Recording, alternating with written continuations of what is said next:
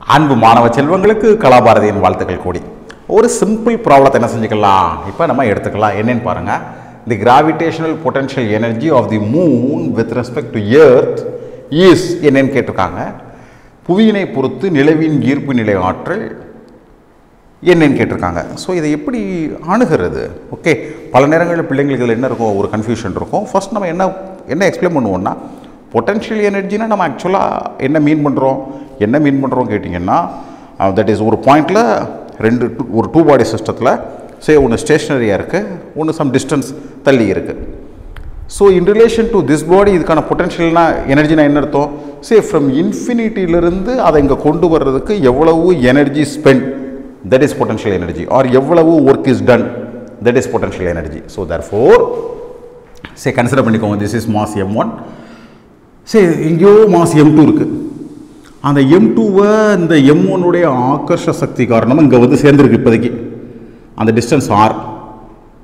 அப்போ இந்த இடத்துல அதுக்கான m2க்கான potential energy in relation to m1 என்ன, இந்த m2வை இன்ஃபினிட்டியிலிருந்து எங்கேயோ இருந்து இங்கே கொண்டு வந்து சேர்க்கறதுக்கு எவ்வளவோ ஆற்றல் செலவழிக்கப்பட்டுச்சு.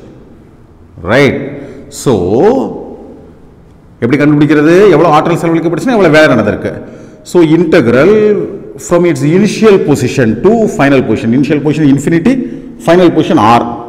Okay, so F vector into DS vector. இங்கே பார்த்தா உங்களுக்கு தெரியும் எஃப் வெக்டாரும் நெகட்டிவாக தான் இருக்குது, டிஎக்ஸுங்கிறது ஸ்மால் டிஸ்டன்ஸை கன்சிடர் பண்ணியிருக்கோம் ஃப்ரம் எக்ஸ். இந்த பாதை இன்ஃபினிட்டி, இது வந்து இன்ஃபினிட்டியில் இருக்குன்னு வச்சுக்கோங்களேன். இன்ஃபினிட்டிலேருந்து வரும்பொழுது ஒரு சின்ன இடத்த நம்ம கன்சிடர் பண்ணுறோம். அந்த டிஸ்டன்ஸ் டிஎக்ஸ், அது எக்ஸ் தூரம் தள்ளி இருக்குது m1லேருந்து. ரைட். ஸோ ஃபோர்ஸ் எப்படி இருக்குது, இந்த டைரக்ஷனில் இருக்குது, நேச்சுரலாக negative.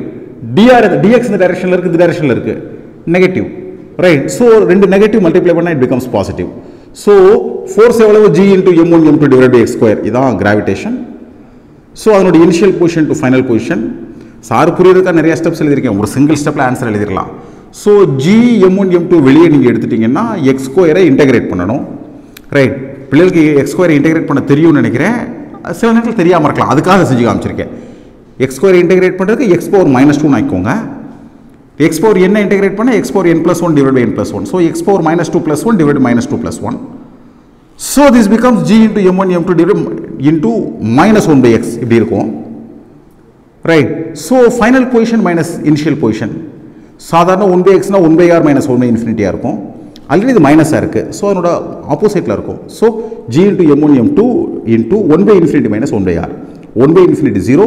So minus g into m1 m2 divide by R. இதுதான் கிராவிடேஷனல் பொட்டன்ஷியல் எனர்ஜி. இது எல்லாத்துக்கும் பொது. ஸோ இது பூமியாக இருந்து இது நிலாவாக இருந்தால் அகைன் இங்கே என்னன்னா மைனஸ் g இன்டூ m1 அர்த்தம் பூமியுடைய mass, m2 நிலாவுடைய mass, R ரெண்டுக்குள்ள distance. But this is minus. So answer எங்கே பார்க்கணும், எங்கே நெகட்டிவ் இருக்குன்னு பார்க்கணும். See the answer B, always negative. That is the correct answer. So very simple இதெல்லாமே. You have to think little, right? ஏதேனும் சந்தேகங்கள் இருந்துச்சுன்னா பிள்ளைங்களா கமெண்ட் பாக்ஸில் தெரியப்படுத்துங்க.